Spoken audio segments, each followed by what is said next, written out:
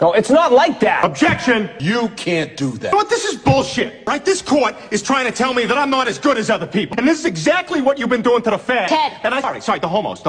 This is exactly what you've been doing to the homos, and I say it's wrong. Miss Jackson, please control your client, or I'll hold both of you in contempt of court. Oh, piss off, all right? I'm standing up for me, and I'm standing up for the homos. We deserve respect. Ted, shut up. Fine.